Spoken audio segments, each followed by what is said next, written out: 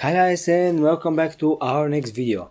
Now here I'm gonna be talking about another tool which is great for creating and performing actually wireless network stack, and that tool is basically called fluxion or fluxion as you like to call it. But that tool has been developing through years and it's improving every year. I'm seeing an improvement every single time I need to run that tool.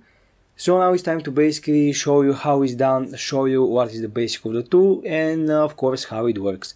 And keep in mind that all of that is for testing purpose and educational purpose, and I'm not responsible for any action you perform with that tool or any of the tools in these video lectures. So first, now before actually going to Fluxion, we need to install it. So open a Firefox. I'm not sure if they added the Fluxion to repository, so let's just try to actually use apt-get to install Fluxion. So apt-get install Fluxion.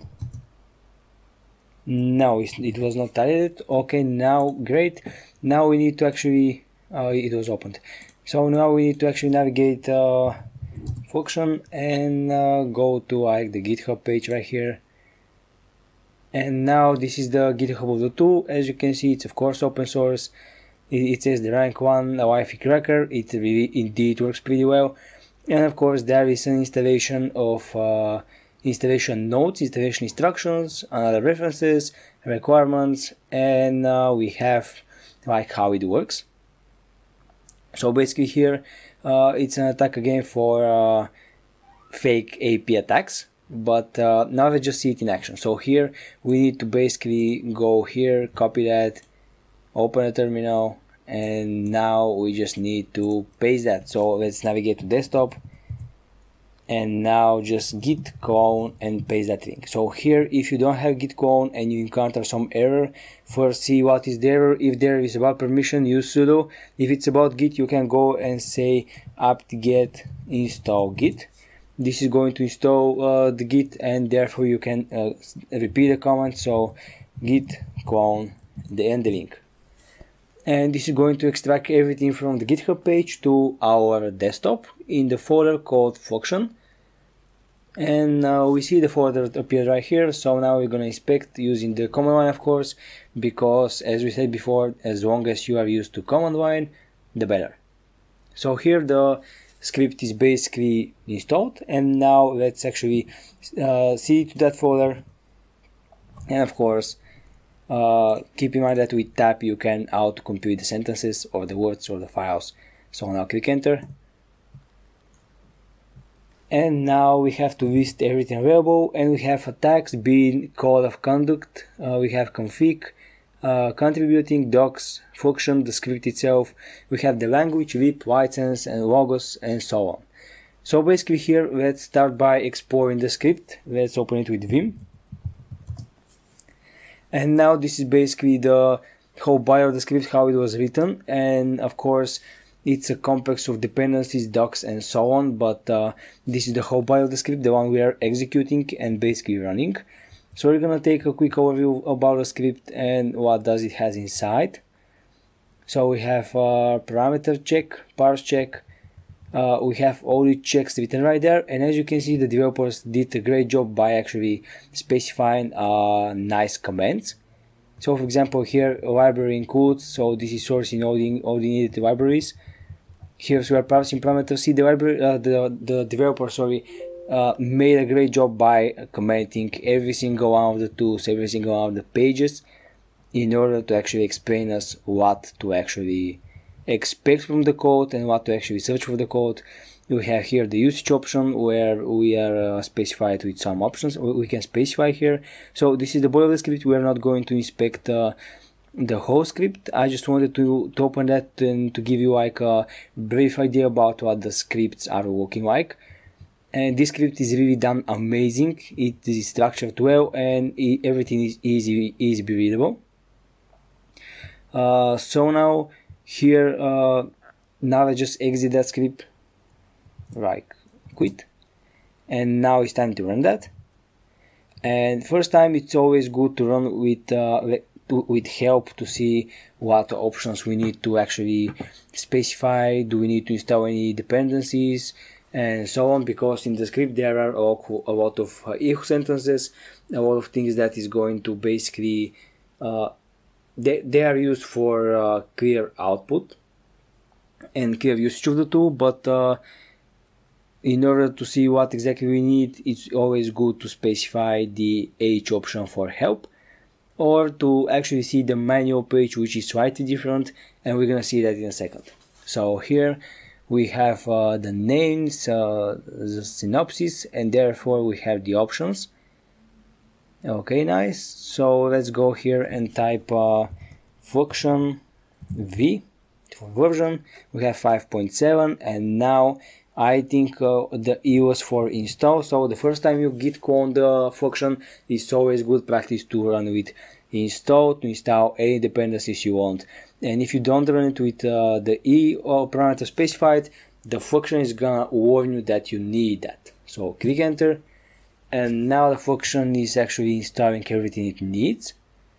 So I think all like the suggestions and the dependencies were satisfied. So now I need to specify my language, so 5 for English. And now we can select a wireless attack for the access point.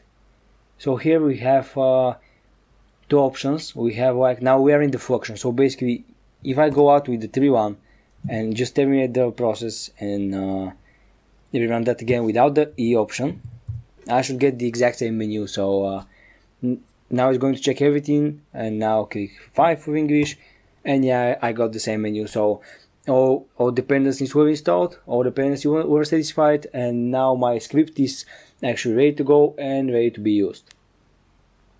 So now here the procedure is quite the same, but the tool is making the things a little bit different. Like we want the same output, we want again to get the password from the targeted like network. So here if I go to network manager and specify the wireless ones, I should see that there are a lot of connections.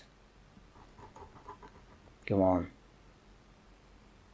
Or if I go to my Windows machine and see the wireless networks, yeah, so I have a lot of connections. So now I need to basically have access to that target network, and that's what we're going to use the fluxion for. So we saw in the previous video that before we actually go for straight hacking, we need first to capture the handshake, because we are using that handshake in order to basically see and try all the combinations we get as a web server. So basically, whenever the web server is hosted and the user walks in, he's going to be prompted out with a login page, and whenever he types in that login page, it's going to be captured. Therefore, the tool is going to use the handshake we have gathered before, and it's going to throw that into the router itself, into the AP. And if we get successful communication, it's going to say, nice, okay, your connection is going to be established. And if we did not get that right, it is going to say a wrong password, and it's going to return us back to the procedure of putting the password back. So here, before we actually do anything whatsoever, we need to handshake snooper. We have to go for 2. Now allocating reward, yeah, this is just, and this failed, I'm not sure why. Yeah, I really was not sure why that happens, but it's always a good practice to rerun the process and see if it's going to work. And if not, try to actually disable and basically pull out and pull in your wireless adapter, or bring it down and up with ifconfig and so on. So basically there is a lot of time when some errors like that occurs, and those errors are mainly can be occurred from many reasons, like literally from many reasons. And when the developers do not know what the reasons are, or they are not sure, or they do not want to write code that basically small chance of people is gonna understand. So basically, when the developers have these circumstances, they just say like abstract error, like this failed, and they don't give us like the reason why it failed, but they say like that failed. As we said, this can be for possible reasons of dependency crashing your hardware, your software. This can be like in multiple reasons, and the developers cannot be sure from where the problem is coming, and that's why they say just failed. And of course they can be lazy, but I'm not sure the Fluxion developers are lazy. They made an amazing tool, so they prove themselves they are not lazy. So let's get back in track and go for now. We need to specify the channel we want to look for and specify the handshake. So basically here we have like four options and 5 for exit. The first 3 options are for specified gigahertz range, and the third option is basically for every gigahertz out there for 2.4 and 5 gigahertz. But I guess all the available networks here are using 2.4 gigahertz, so I'm gonna go for 1. And now this again is opening Xterm. As we've talked before, Xterm is again usually used in a lot of platforms because they basically is quite simple and it's abstract and it's basically everywhere. The Xterm is completely everywhere, so that's why they're using that too. So as you can see, it's not good looking, beautiful, and not good looking, but it's doing the work. So we've scanned enough networks. Now it's time to basically click Ctrl C for cancel in that Xterm window right here. We don't want to close the main process which occurs here. Remember when we talked about process, basically whenever we run in that console or terminal, is creating a process which can create threads, and basically if we remove the console by clicking the here, or terminating the process by clicking Ctrl C, we're gonna terminate the program itself. So basically the program creates process. Every program is a process. So basically you have to understand that when you here we press Ctrl C, we are terminating the process, therefore we are shutting down the program. So now we must actually specify the Ctrl C combination here, because this is going to actually take the output to the main function window. This process is going to be terminated right now, and the output is going to be transmitted. So here now we have like all the networks around me, and basically those networks in green are the ones that are used in the moment, that have some traffic inside. And basically now I want to go for choosing my network, which is 18. And now here select a wireless interface for target tracking. Basically if we have another unused interface, wireless one of course, we can go there and basically shoot that interface to watch over the traffic, watch over what's happening right there. But since we are not sure, we don't have that, just press 2. As they say in the description right here, if you are unsure, choose skip. So 2. And therefore we need to select a method of handshake retrieval. So basically this is like the way the handshake is gonna basically come to us. I personally suggest like the second option, the AirPlay NG, since I've used it the most, and I'm sure that it's working. I have tried the other 2 options, but like the difference is not that much huge. But I personally like the second option the most, so basically go for 2. You can of course go and play around with every single option out there, so you don't have to worry about nothing. And therefore select a method of verification for the hash, and now basically go for the recommended one. And now how often should we verify, check for a handshake? I suggest every 30 seconds, because even 30 seconds is just a huge amount of time, so go for 1. And now how should the verification occur? And of course you can, if your system is fast, you can go for asynchronously, but I now should go for synchronously just to see what's happening over there, so go for 2. The difference again is not any huge, so do not worry again, so go for 2. And now you can see that we've specified that exact network with that exact BSS ID, which means the MAC address. Now we've started to de-authenticate all in the network, and now I should see that my connection was cut off, and any moment I should see that, because my virtual machine, the Ethernet adapter from the virtual machine is basically bridging the wireless adapter from my Windows main machine. And basically whenever the Windows main machine do not have any connection, that machine also is not going to have connection as well, because I'm using bridge network and I'm dependent of that adapter. So if my Windows has network, I has to. If the Windows has not, I has not to. So in that case, I do not have any network whatsoever. You see the red PC right here, the network disconnected, it says, the Plasma Dome. So we are now disconnected and we are waiting for a handshake. If the handshake is not basically captured, the procedure is basically repeated. Now I can go and basically try to connect to my network in order to see that to retrieve the handshake. And now upon connecting, immediately in the very moment I click connect, the handshake was caught, and now we have handshake. We must actually wait to pass that 30 seconds of time, and after that we have the handshake and we can basically go forth and start doing the attack. So here let's analyze the output and see what information we have. We have a valid hash was detected and saved to Fluxion's database.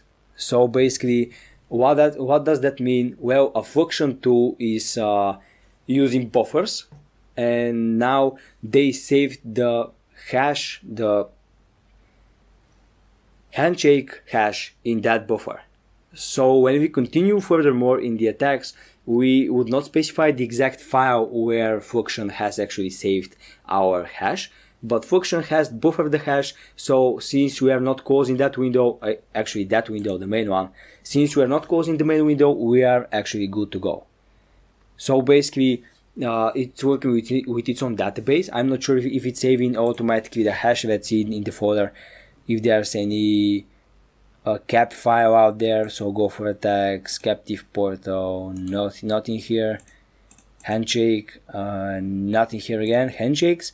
Yeah, okay, so we have the handshake, we have the cap file, so it also saves the file, but it's also making the buffer. So we're gonna use that buffer in order to perform and be persistent in that attack.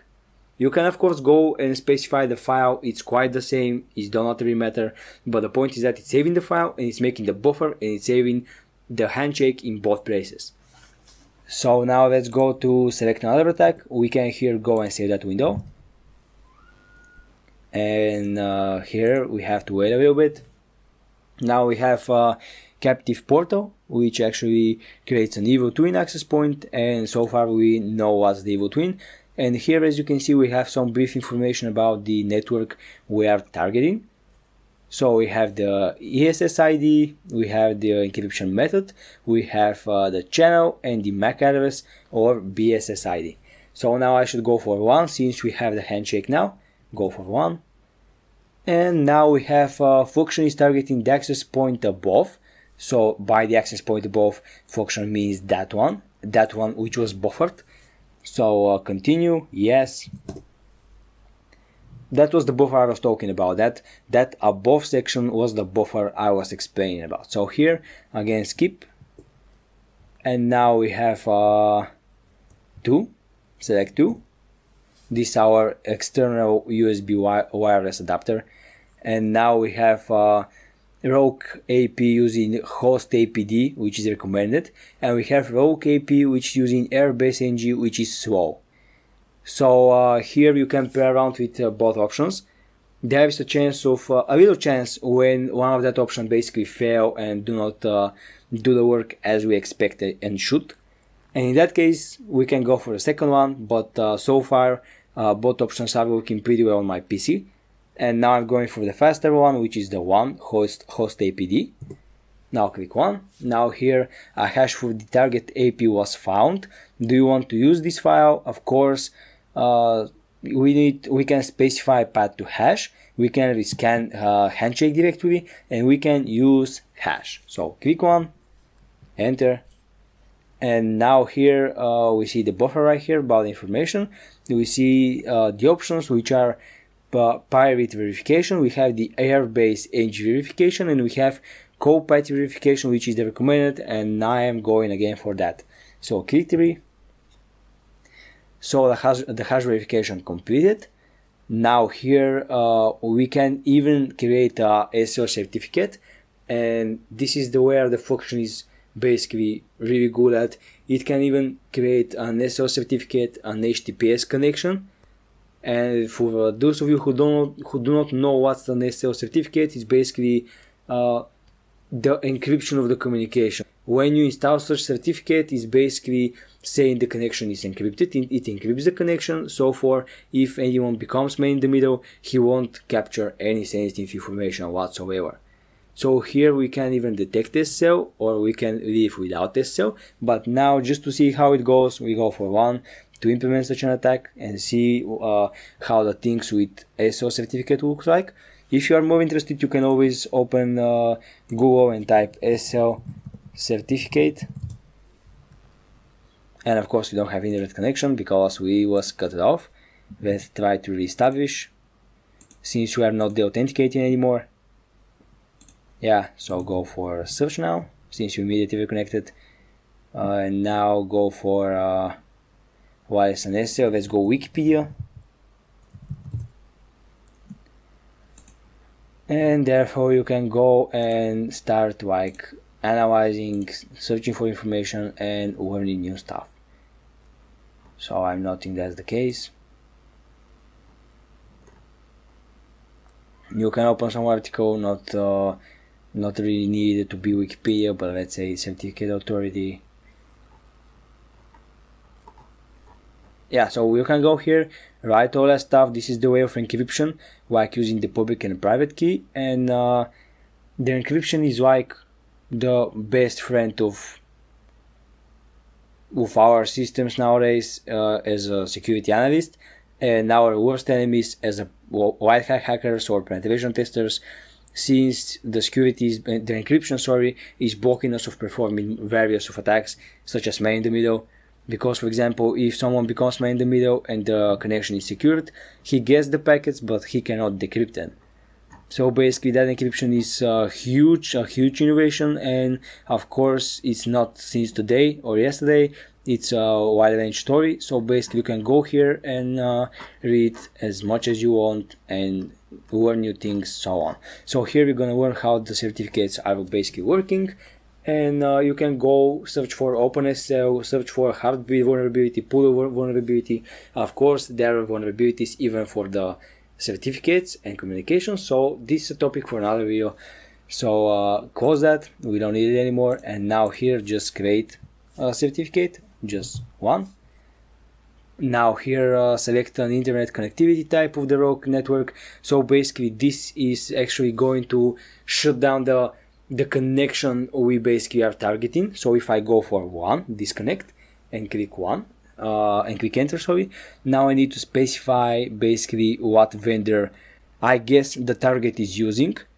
So I'm guessing, in my case, I know that there are TP-Link inside, but here we have a generic portal in Bulgarian, so I think this is going to do the most work. So basically here every ISP, basically most of the ISPs and basically anyone is setting up the routers and the configuration in Bulgarian language. So if I use that generic portal, it's gonna actually go and represent us to Bulgarian page in Bulgarian text and so on. And basically it's gonna be more trustworthy to fill the credentials. But here, just for demonstration purpose, I'm gonna scroll down and for example use the Cisco one. Where was that? Cisco 34. No, it's in not in English. I'm gonna use the TP-Link 64 in English. So basically go here, type 64, and now basically our attacking has started. So now we should get a lot of windows right here. Yeah, so we have a lot of external windows right there, and this is basically our attack up and running. And basically now what it's doing is pretty much the same we did in the previous video. We are first deauthenticating and dropping down the whole connection of our target with that window. Here we have fluxion web server. When we're going to walk anything, what happens whatsoever. Here we have fluxion DNS service, which is gonna walk every DNS and request that is made to that AP. We have fluxion DHCP service, which grants an IP addresses and release time to any host which comes. We have the AP service there, and therefore we have the access point, the fluxion AP authenticator. So basically, if anything comes here, like a client, like a password, is going to be in that field. So here we see our connection dropped out, and if I see I should not be able to get any real page. If I go here again and try to connect to the original one, let's see what actually happens. As you can see, I'm not able to connect to my network whatsoever. This is my real one, so basically I'm gonna continuously try to see how much or basically what can we do from that point of view.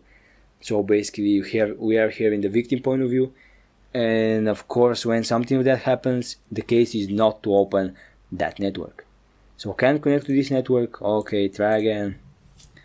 So what the most user will do is they're gonna think there is some kind of an error or a bug or anything, and if they're not into security and not into like an IT at all, they're gonna see a network which is open with the exact same name, and the MAC address is not even shown here. So basically they're gonna see the name and they're gonna be wired to actually connect to that network since they don't have any internet connection at all. Or it's actually a good social engineering attack to actually call your wireless network like free AP, and since you are dropping out constantly the connection of your target, they're gonna see we have a free AP and they're gonna connect there, they're gonna be prompted out, but that's not the case. Because with the free AP, they're gonna prompt it out with the login screen for wireless, and you have to wire them that they are connecting to the same network, but there is some issues with the router. So if you are going to set a free AP ESSID, you better go for some man-in-the-middle attacks, DNS spoof attacks, and so on. So basically you need to have internet connection, you need to actually have wireless adapter for that attack, you need to actually create a fake access point again and enable packet forwarding so you can bring internet connection to anyone connect to you. Therefore you need to basically drop out the connection, and whenever they come to your free Wi-Fi, you can now start implementing your attack and like gather information and so on. So this is like a good example of social engineering when you want to perform man-in-the-middle attacks and steal sensitive information, steal valuable data. Like you can specify your network as well as Android AP, the free network. So basically when their connection stops, they're gonna actually open the network, they're gonna see the free network, they're gonna connect, and therefore they're gonna be attacked without them even knowing. But now, as we can see, let's bring us to our case, because that was topic for another video. Let's bring it to our case. Now we can connect to that network. Let's see about that one. So click connect. Now it's connecting. Let's wait a little bit and see what happens. Sometimes the procedure is taking time, which is absolutely normal. Nothing ever happens in the speed of light, even with the technology.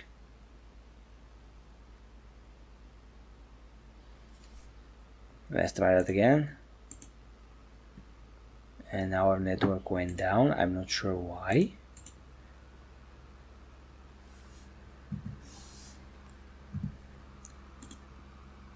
I think we are connected now.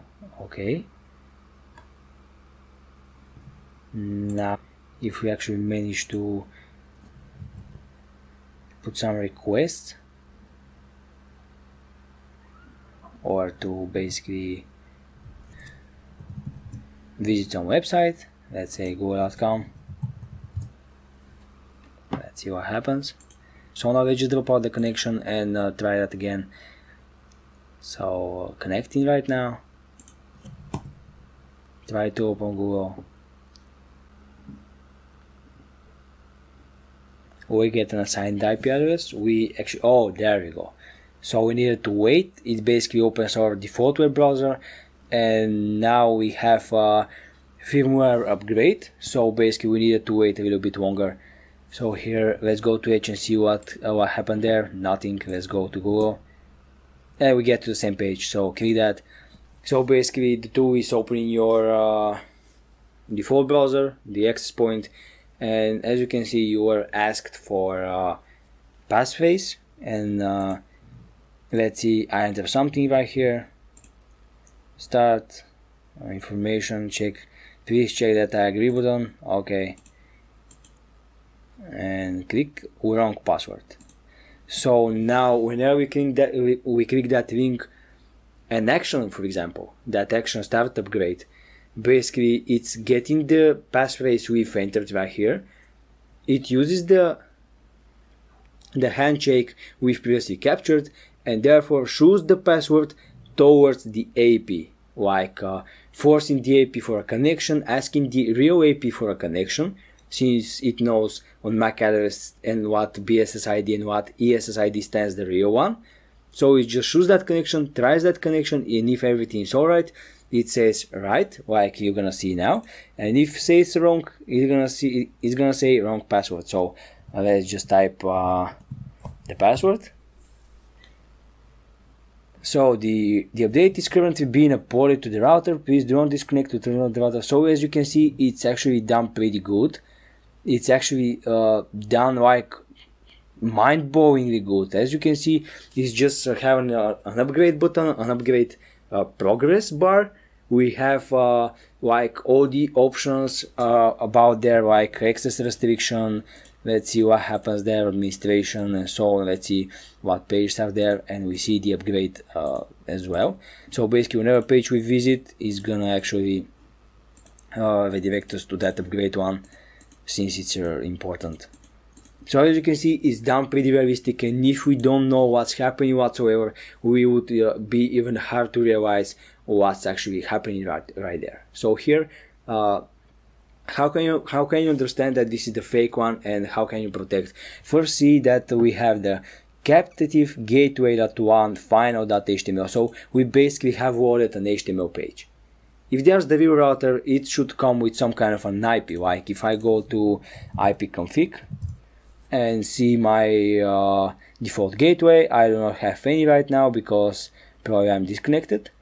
But if I connect to my real network, I'm gonna see some gateway right there. And here, in order to actually see my router, I need to have like an IP address, like 192.168.1.1 or 01 or whatever you actually configured it. But here I see captive gateway.1. We have some DNS spoofing over there.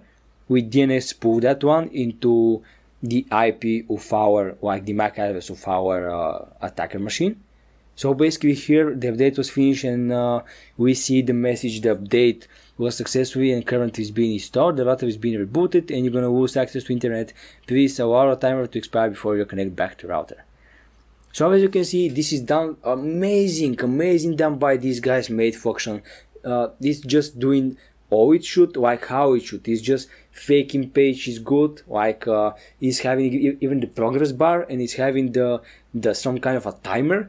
It has like all the functionalities needs, and we have to implement like a little bit of social engineering attacks to implement that attack. And now it's time to go to our archive machine and see we have the key found, and basically the password was saved there. So we have the aircrack ng, we have one key tested. So basically this is the whole process we were missing in the previous video to actually see and visualize. So here the tool shooted aircrack ng did not automatically close the output, so we can furthermore go and analyze what happened. So here basically the aircrack ng got the handshake, got the passphrase that we were throwing at, shoot it against the AP using the handshake, and now it just compared. It just wanted the connection and see that the response was successful. So this is the password we were looking for. So this is the tool, and it was saved the password right there. But of course it's always a good idea to copy that and paste it somewhere where you can basically, come on,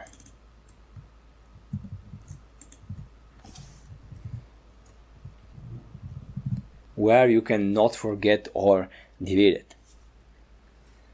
So this is the overview of Fluxion. I hope this was useful for you, and of course, as we speak before, whenever the attack is finished, what we do? Correct, reboot the device. So whenever you click Ctrl+C, go for reboot the device if you are sure the password is safe. So click reboot. when you save the password. As we said before, there are times when the bug can occur and the password cannot be properly saved. In such cases, you need to save your password, copy, put into notes, put into some text files, write on your forehead, and just make it a way to remember it. Because whenever we reboot, therefore we need to actually, if we lost the password, we need to actually repeat all these steps and again and again and again and so on. So whenever you get the password, make sure you double save the password. Like the function said, the password was saved, but we must make sure the password was saved, and so you can manually save it to a file, to a notebook, and so on. So after you save that, reboot immediately to make sure all the services are terminated, to make sure no AP are actually up and running, and to make sure everything is basically as the old days, not as ever nothing happened right there. So this is the point of the attack, and this is basically the point of any social engineering attack or any attack whatsoever. When you're attacking and when you're implementing such tools or attacks, whenever the attack finished and you received our goal, in our case the goal was to basically have the password, so whenever you achieve what you wanted, cut off the attack immediately, cover your tracks, and move on. So we don't have to actually stay persistent in that case and the authenticating constantly with the users. They can, for example, start calling some ISPs and even the police and so on. So basically, this is illegal. Be careful and keep in mind that whenever you finish the attack, please cover your tracks, cut off everything immediately, and reboot to make sure that everything is like the old days, like nothing ever happened.